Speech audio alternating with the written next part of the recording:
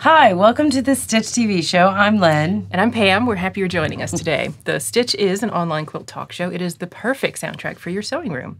You can join us for our talk shows, as today, also tutorial videos, virtual stitch-ins, and book clubs. You can learn more at thestitchtvshow.com. Our show today is brought to you by our friends EnMart and QT Fabrics. You can learn more about them in the links to the show notes. So we have the Fun Tuff It back with the Dan Morris Radiance line, which goes quite well with the quilt. I think, yeah, it was perfect that you had a Tuff It and the... In the mushroom. And the Alice in Wonderland quilt. So, yeah, I think that works. But no greeny cats or caterpillars on top of it. No. And I don't think it has psychedelic, properties when you eat it. That's what I'm saying. I would maybe not recommend eating the foam inside. I wouldn't the either. No. Yeah, I would say that's a bad idea. There's probably a tag on the bottom that says not for eating. Do not digest. Also not for eating, Irish thread from EnMart, which I have to tell my cats frequently. But they did name it grape, so I can see where you might get confused. Delicious. It looks delicious, but don't eat it. No. Didn't you use Irish thread in this? I did. You used all the threads. I did. I used a ton of various threads. I don't even know how many threads. I know there's a trash can full of threads that I trimmed away, from starting and stopping. So anyway, today, we're going to be talking about quilt show judges' comments and tips for photographing quilts. We're joined by My Quilt Identity. So our big what's up topic, hey, we had a quilt show and yay, it's done. Hooray. Well, you've heard us talk about it for 3 months. Oh, the quilt show. Oh, I'm so quilting. Oh, it's done just in time for us to start panicking about Quilt Market. Good. Because we just got our contract on that. Well, I'm glad we have a plan of how we're going to panic on the next project. I mean, we got a good 2 weeks where we're cleared not to panic, but then we need to ramp up the Can I sleep during those 2 weeks? No. Actually, I'm lecturing. You're lecturing, you have stuff to do. I have stuff to do. Dang it. So yeah, the show went well. It did. We were a part of the Certified Judges Association, and they partnered with our show. So we had, 20 judging candidates and people who were going through the certification classes, and they were helping out in the judging room, which is what I was in charge of the judging and jurying. And that went really well, and we've gotten some great feedback from that organization that they very much enjoyed our show and felt like it was a great experience for their candidates. So yay us on that, and that went well. So that was, once that was over, the rest of the show for me, I did appraising, and I got to talk to you a little bit. I floated around Saturday morning, and then I was white glove hostessing, which really just involved a lot of jazz hands. With gloves on, though. That makes it better. With the Mickey Mouse gloves on. They felt giant. And plus we had good music. Yes, from the playlist. Because we made this playlist. We did. So there was a lot of... I tweaked it a little. There was a lot of grooving happening on the show floor. And I will tell you that people have asked me multiple times who put this music together. I was like, we did. Yeah. Well, a lot of quilt shows just have dead silence. Oh, yeah. Which I think ours is fun. I get that, that's how museums work too, but...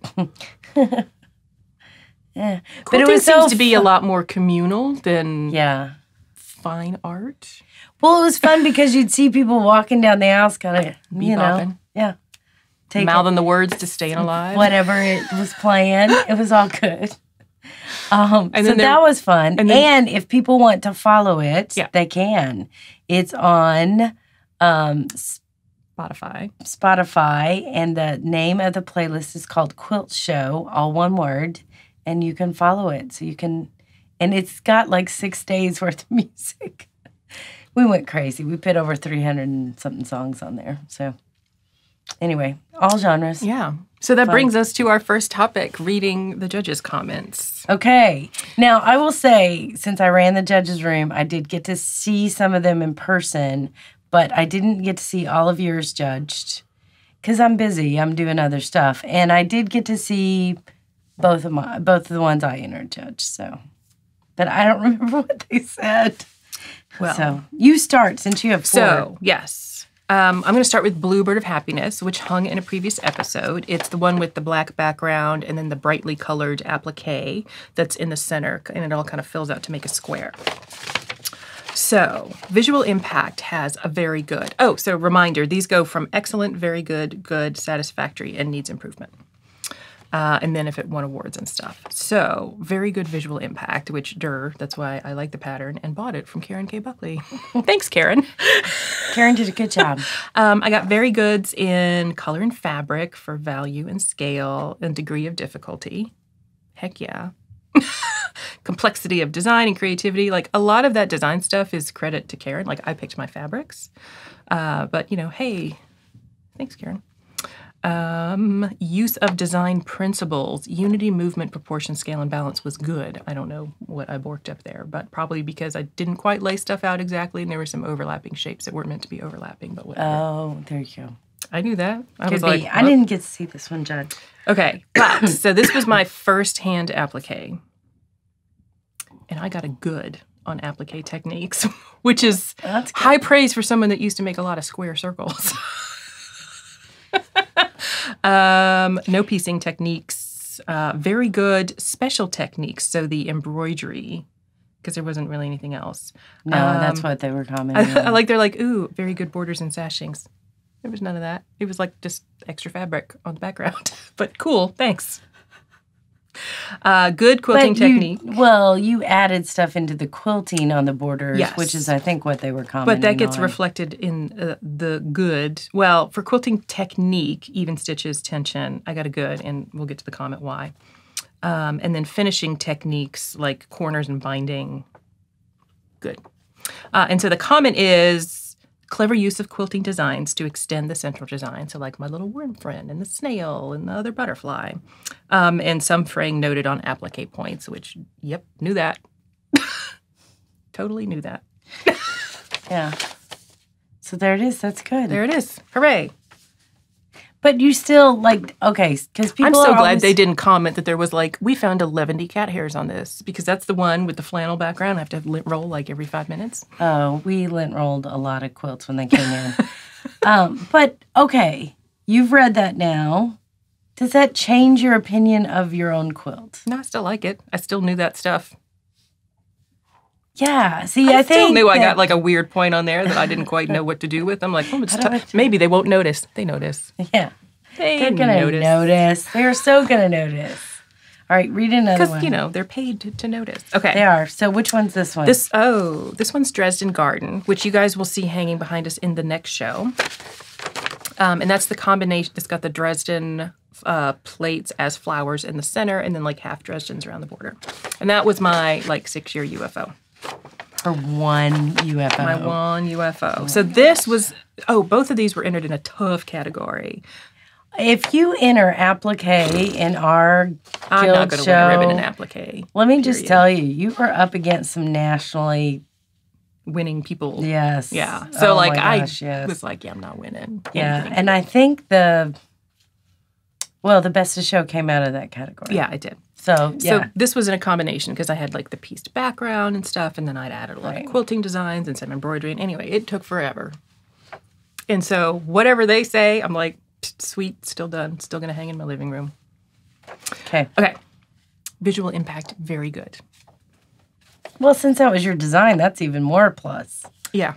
Adita Sitar developed the templates that I used for the Dresden plates. But beyond that, I was you did all the layout, though. Yeah. I mean, it was totally... Yep. So all the design stuff, so complexity, degree of difficulty, creativity, quilting design, all got very good. Right. Smug. Okay, workmanship. Workmanship. So applique techniques got a good, and I'm not sure what's up with that. Other than, I wonder, because in the center of my Dresdens, I used a very dark fabric. And the technique I used to get the circles, I put the front of my circle, right sides together with a piece of muslin. And I wonder if I should have used a piece of the same fabric and stitched around the circle, cut out the back, and then flipped it out and pressed it. And I wonder if it's because there are parts where you can see like the muslin around the edge. Yep, I bet that's it. So that's my guess there. Now, yes, I did go back with a marker and color some of those so they weren't as obvious, but you look close enough, you can still see them.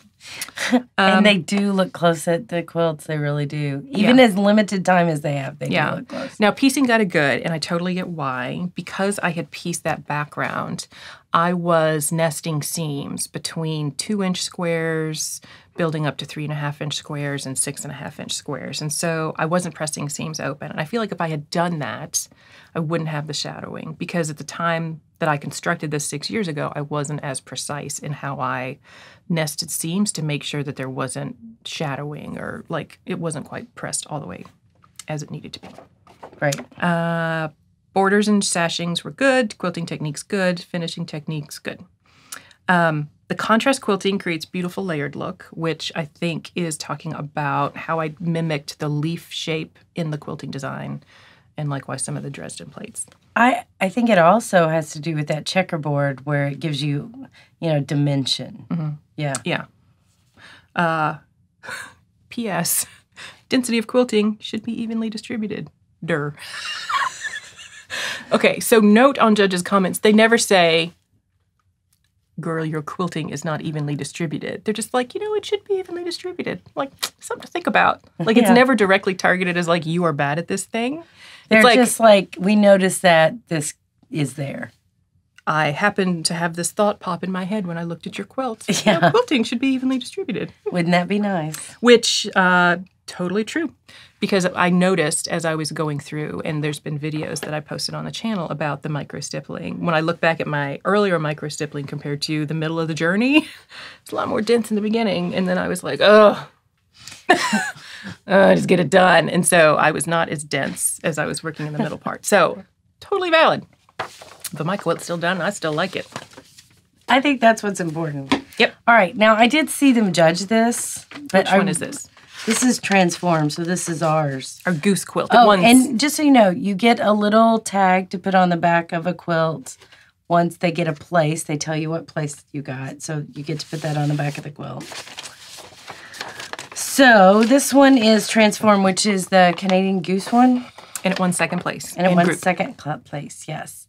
Visual impact, excellent. Design, color and fabric, excellent. Design principles, very good. Degree of difficulty, excellent. Complexity of design, excellent. Creativity, excellent. Quilting design, very good. Applique techniques, very good. Piecing techniques, very good. Special techniques, very good. Really, they were excellent, but they missed that. Border and sashing, NA, because there's not any borders on it. Quilting techniques, very good. Finishing techniques, very good. And all design elements are beautifully integrated. More care needed with quilting starts and stops. Like, really? They gotta find something. Well, they want to give something constructive. And I'll tell you what, I was slightly disappointed in this one, only because I did watch this be judged. And the judge held up the first and second place winner, and he was like, this is really close. And I'm hearing him say that. And then he picked the other one as first place, and he turned around, and he did not know it was my quilt. And he turned around and looked at me because I'm in charge of the whole room, and he said, that would have been like a .001 in a Olympic race for who won. And I was like, oh, that was just like a little bit of a knife in the heart going, you mean we lost by 0.001? So anyway, but it won second place, and the quilt that did beat it was excellent. It was very good. So, there it is. They had a little more bling on theirs. It was good looking. Yeah, quilt. I actually appraised that quilt, and yeah, they had some bling on it. Okay. So, feeling clammy at the Irish disco. Wait, I want to show them one more thing before you do that. Oh, yeah, sure. So, I didn't bring mine. You didn't bring the ribbons. I hung mine up in my sewing room so I could be smug about them. So these are the ribbons that they gave away, which I think are super neat. And they did these cute little Dresden plates with the prairie points on the edge. And, of course, this red for second place. The blue ones were first, and yellow was third, and then greens were honorable mention. So Orange was judge's choice. Orange was judge's choice, and teal was quilter and viewer's choice. So anyway, I thought they were super cute. So this will go on Transform. And it's actually the only ribbon it's won, even though it's been to a lot of shows. So it's kind of neat. So next we have Feeling Clammy at the Irish Disco. Which is traveled extensively, too, because that's been in AQS shows, and yeah. Yep, and it won our Guild Challenge for 2018. And so it got an honorable mention in the show. Visual impact, very good. Color and fabric and quilting design was very good. And then all the other design use of design principles was very good. And then the difficulty and complexity and creativity got good marks. So for workmanship, no applique. I got a circle around precise on piecing techniques, and it was rated good. That means like that was the thing that made it good, or that was the thing that kept it from being very good. I'm not sure how to interpret that. Oh, gosh, they answered this question after, and I halfway listened to it because people are talking to me too. So they said that usually if that's what they were focusing on. So if it was, that's what it was referring to. Okay. Yeah. No special techniques or borders. The quilting techniques got a good, mostly first starts and stops being maybe evident. And then finishing techniques got a good with the word straight is circled, which like, yeah, I was just trying to get it done before the meeting when I had to present it. Like, yep. Color and neutral placement create movement. The variety of quilting designs greatly enhance and add texture. If you guys remember, I did a different quilting design in every clamshell. And I started to run out of ideas. So they didn't notice. Yeah, but I think that one, you were kind of expanding, doing multiple different quilting designs too. That's one of the first ones you really did a lot of different quilting designs. So the fact that they like that, I think, is really cool. And here's the thought that popped in their head when they looked at my quilt. Ditch quilting should stay in the ditch. Like, sure should. That's why it's called ditch quilting. That is. Could be the reason. Could be it. Noted. There you go. Now, I haven't seen this at all. This is Identity. So I watched them judge it, but again, unfortunately, I don't get to watch closely only because there's other stuff. Well, there's 30 people standing in the room, and they're all wanting me to answer stuff. All right. Visual impact, very good. Color and fabric, very good. Design principles, good. Degree of difficulty, very good. Complexity of design, very good. Creativity, very good. Quilting design, good.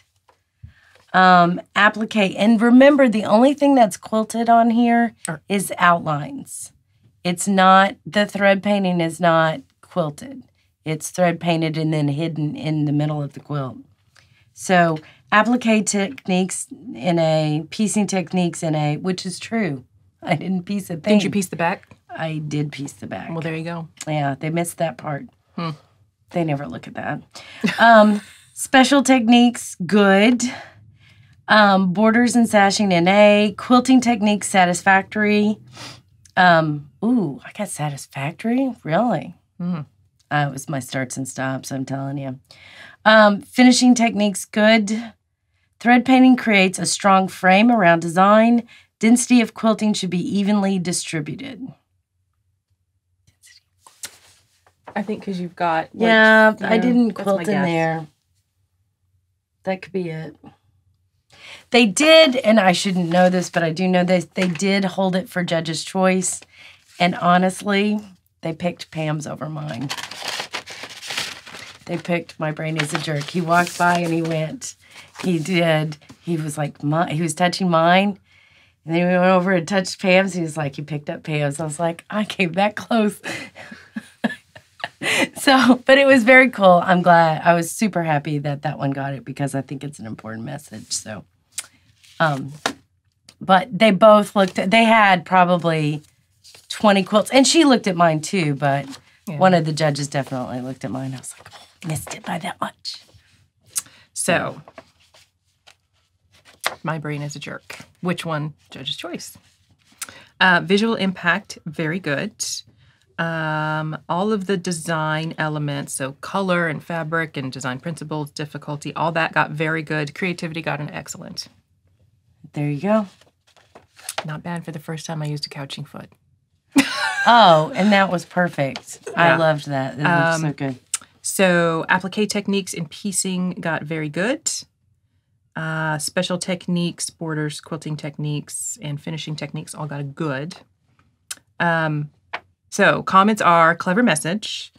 Background piecing was a good choice. Like, yeah, because it made it a little more interesting.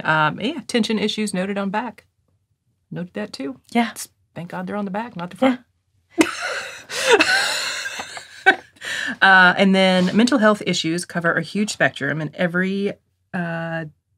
everyone deserves to get the help they need. Congratulations on your great decision or design and message. And by the way, that was from the judge. Yeah. So when they pick judge's choice, yeah, the handwriting's different. The judge will write why they chose that on each of their choices. And we asked them to do that because we feel like we wanted that extra explanation of why they consider this an interesting quilt, an important quilt, why they are, highlighting it separate from some of the others. So I think that was really neat. Yeah, I was really happy.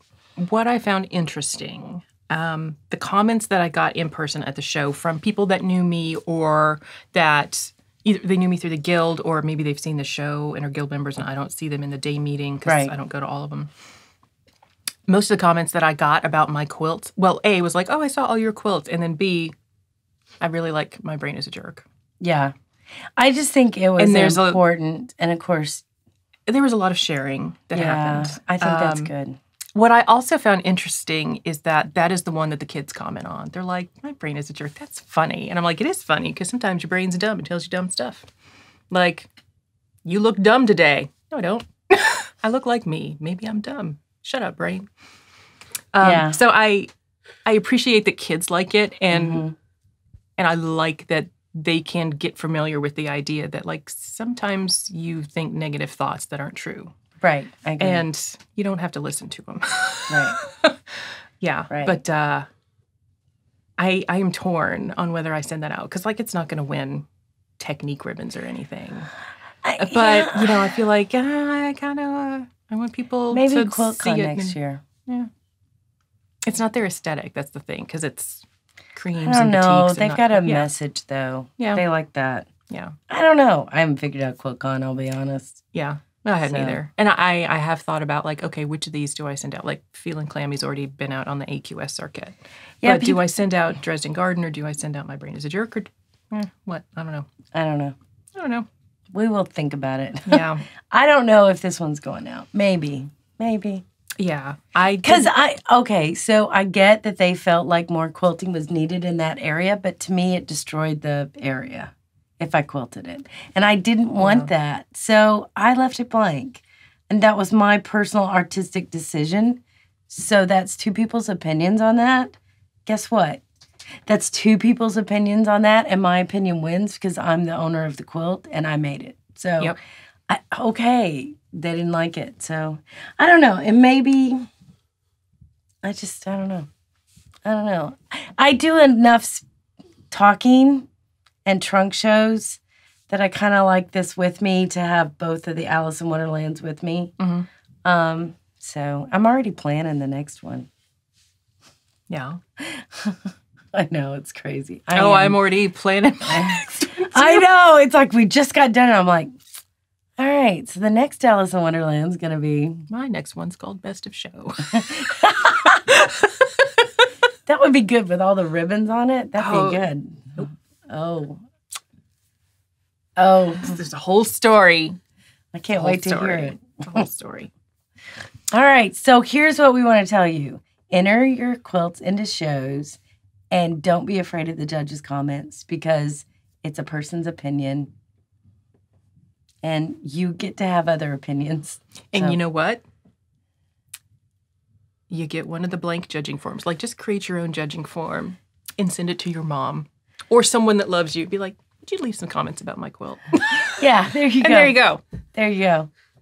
I mean, I will tell you, the judges didn't like it, but anytime I was on the floor, people were like, oh, that's your quilt? Oh, my gosh. And they were so complimentary, impressed. I mean, any quilt you've got hanging up at the show, people are like that. So it got in a show. It got in a show. Come on. That's a big deal. So yeah. I mean, it's not like we're hanging them all up in our house and like, everybody come to my personal quilt show. Yes, come to my... No. I do that when I go speak at guilds. It's my personal quilt show. But they're all in, they paid me to come, so I guess there's an inherent, they're going to like it. One hopes. One would hope. Anyway. All right. So now we're going to take a closer look at identity, and we'll be right back.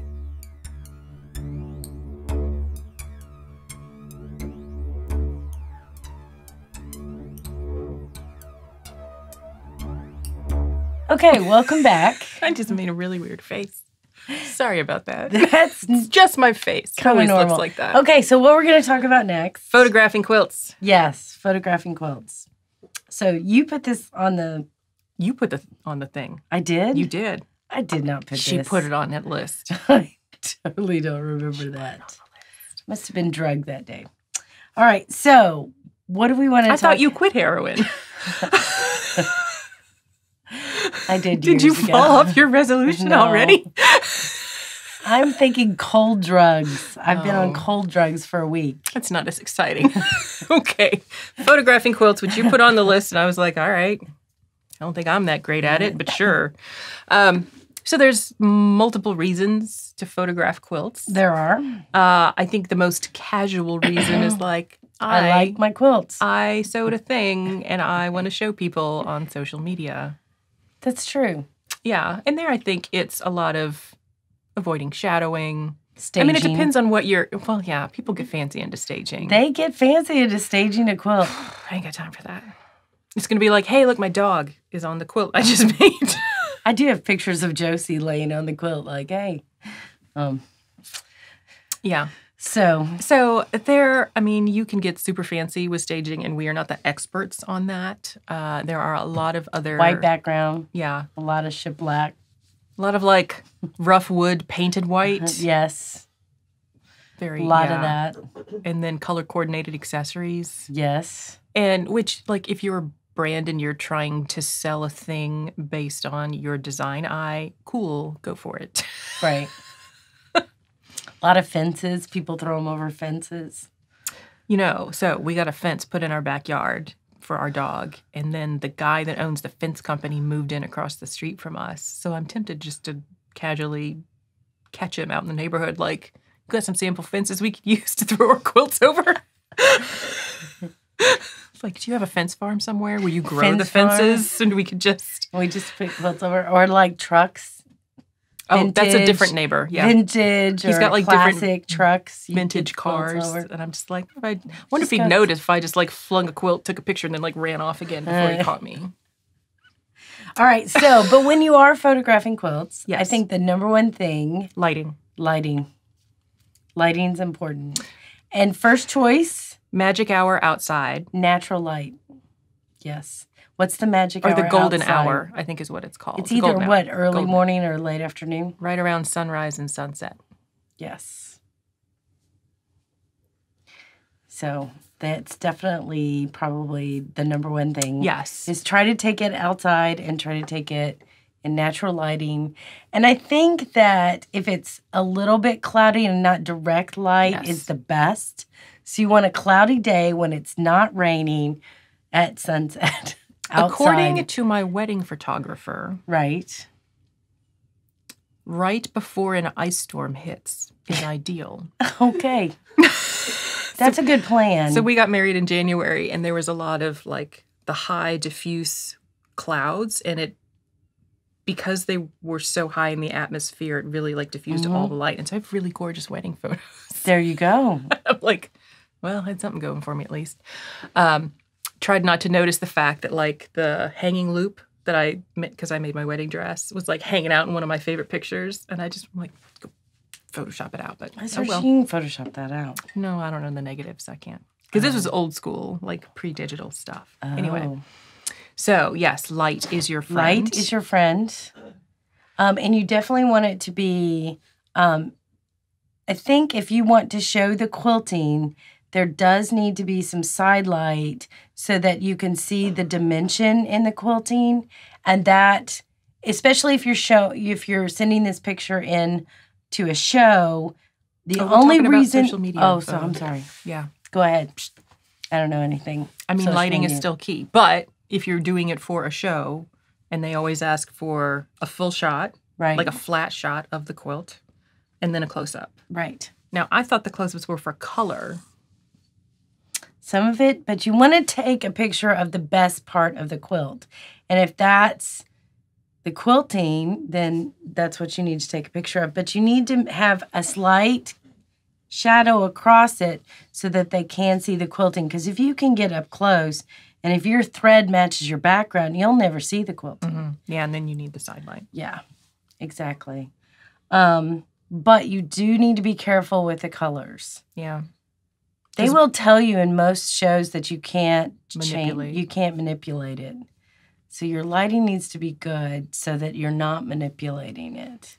Likewise on social media, Instagram even has a setting where you can like increase or decrease shadowing. And I always decrease it because I know I'm not good about lighting in my house. But you can't do that on show quilts. Right, you're not supposed to. Entry photos, yeah. Right, on entry photos. And be careful with certain colors. Just really make sure you have good lighting, especially when you're talking about navies and blacks. Navies are really hard to photograph. And just from being on a jurying team, when the photos come in, that's all I'm able to judge your quilt on. So if I don't have a good picture of it, you're not going to get in the show. And it may be a fantastic quilt, but if it's got a really bad picture, and try not to do with the pictures with the little fingers. No quilt zombies. Yeah. Where you see the fingers and the feet. Yeah, try not to do that. If you can, hang it up, hang it up. Put it on a photographer's backdrop? Yeah. Yeah. But what if you don't have one? Like, what's a good solution? Well, I guess a curtain rod. Yeah. Although at Paducah, I took a class where they talked about photographing quilts. And the way we hang our quilts, they would hate that for a entry photo. Because it's got the little clips in it. Mm-hmm. Which I think are out of frame for you guys. But we do have, like, cafe rod clips, which actually came up on our virtual stitch-in last night. Yeah. Because I have a cafe rod that hangs quilts behind me in that little space. Right. And the clips aren't sewn onto the quilt because, no, the whole point was for me to avoid more sewing, and I didn't want to put sleeves on all those quilts. Well, the reason AQS doesn't like it is because at the Paducah show, they sell a book of all the quilt pictures and information about the quilts that are in the show. Because if you've got a quilt in Paducah, you want that book, right? And if they use the pictures that people send in and not because it's for sale at the show, so they don't have time to take the pictures from a hanging, then turn it in. So that's why they don't like that. But that's that show, too. Although it's a big national show, so. Yeah. So if you needed help with lighting, for example, one of the things that I've done at home, I've got, because we do a lot of videoing and stuff, I've got extra light kits. But before I did that, I had like this weird LED work light, which had a very bright white light that my husband was given. But it's the kind that you would use in like a work area just to like cast more, to brighten up a room. Not like a directional spotlight or anything. But on its own, it's like very glaring. And so I had some old picture frames and I took the back out and I got white muslin and I wrapped it around the glass. And then I put that back in the frame without the back. So it looked like I just framed a piece of muslin on this glass. But I set that in front of the light and that helps diffuse it. So that's a pretty cheap, you can get like a $2 frame at a big box store and do that. Yeah, I diffuse stuff with So muslin. even if you just have like a lamp, like your desk lamp, and you kind of turn it, you can put that in front of it and that'll help diffuse things. Now, I don't know how many actually print pictures out anymore, but be sure you have a new ink cartridge. Yeah, and that one of them's not running out. And just so you know, if you're printing pictures of quilts, you will run out of ink quickly. Yes. Very quickly. In my case, you'll run out of cyan first. Because you use teal all the time. I know, because it's awesome. I'm sewing on some right now. I looked at, so I'm in the middle of sewing this quilt, and you guys will see it soon in some of the tutorial videos. And I'm like, it's exactly the colors that I just used to make my mom a quilt. All right, well, there you go. Because it's teal and cream and a little bit of purple. That's your favorite. That's my thing. That's how you go. All right, that's all I've got. So what about documenting quilts, like for preservation for family records, or for like any tips or things you should photograph there, like every particular block or key design elements? Like what should you focus on in photographing there? From an appraisal standpoint, I photograph a picture of the full, and by the way, this is not required legally in appraisals. I just like to have pictures of quilts with the appraisal if I can. I don't always get to, but if I can. But I would normally take a full picture of the whole quilt so you can see it. I would take a picture of a close-up of one of the most interesting things on the block. And then I try to take a picture of the back of the quilt, preferably with a label if they have it, where you can also see the binding. So it's just usually a back corner of it. Now, if you're into documentation, like all the states, or a lot of the states have done documentation on quilts, and they're actually numbered by what state, and it's in a registry now. North Carolina's done it, Georgia's done it, most of the East Coast have done it. And I don't know that all 50 states have done it, but a lot of them have. What they do to document a quilt is they will literally, every stain, every tear, every whatever, they will measure it and say it's 2.5 inches away from this edge, and here's and it's a 1/4 inch stain, possibly grease stain, and they will have every stain, every rip, every tear, every fugitive fabric documented to say this is the state that this quilt is currently in. I don't think you have to do all that. That's for, a legal kind of, state documentation stuff. So, what about backgrounds? So, like, we've got quilts hanging behind us against a black background, which works great for light-colored quilts. But then when we had a Bluebird of Happiness hanging, we had to hang something else. We had to put something else in front of it just to differentiate. So that's something else to consider. If you're sending in a photograph to enter a show, you want to make sure that your background contrasts and is not super busy and distracting, because that's going to be... Well, and you're not going to see much of the background. Well, you're going to crop most of it out. Yeah. But, if you're not supposed to manipulate photos, you're not supposed to go Photoshop out and remove the background. But I would just say make sure that you have a clean background and have it be contrasting with the quilt itself. Yeah. So that's true. Yeah, I agree. Like, I think that looks good on a black background, but all the quilts at the show were hung on white drapes, and I think it looked good on white too. So. Yeah. Well, I think because it's a color, it's neither black nor white. And it's not dark or inherently really light either. Yeah. Now, Dresden Garden, which I had, is a cream background, but I purposefully used a darker color binding. So there was that distinction. Yeah. Even if it was on a white background, which it was. You're like, oh, there's the end. Right. So, well, that's what I know. Do you need a fancy camera? No. That's unqualified. I mean, if you have a fancy camera and skills, yeah, use it. Yeah. But if you don't, my iPhone takes great pictures. Yeah. So I have, and apparently my new one takes better, but I haven't taken any with it yet. So I have an Android phone, and with mine, when I take a picture, I can just touch, when I have the photo app open, I can touch where I want the quilt to focus. And typically what I do is touch a couple spots until the lighting looks right, because again, I don't always have the most even lighting. And so I'm typically going to touch the darkest spot to get the lighting to come up that way.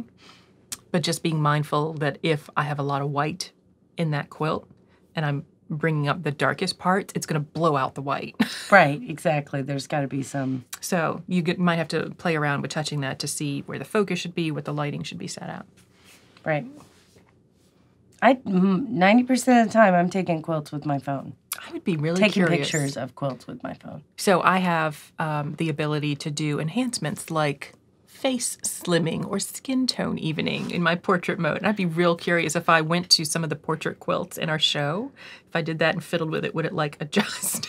That would be interesting. That would be interesting. My new phone has that capability, but I haven't played with it yet. So it could be a little dodgy. Well, if you post a lot of selfies and then people see you and they're like, by the way, I with your skin. I noticed on Facebook our first selfie came up this week. And it was 6 years ago. It was before the stitch. We were at the show, and it was the two quilts that had won, and they were facing each other. Yep. Yep. Good times. Good times. So, anyway. What else? What other questions do you have for me about photography? I don't really. I have to admit, if I need photography done professionally, I go to professionals. There's that. I do, because they take better pictures than I do. Yeah, I'm not. But those are only for like our patterns and our, not necessarily show quilts that I send in. I mean, that I can do. Yeah. But, so I don't think you need professional photographer for a show quilt.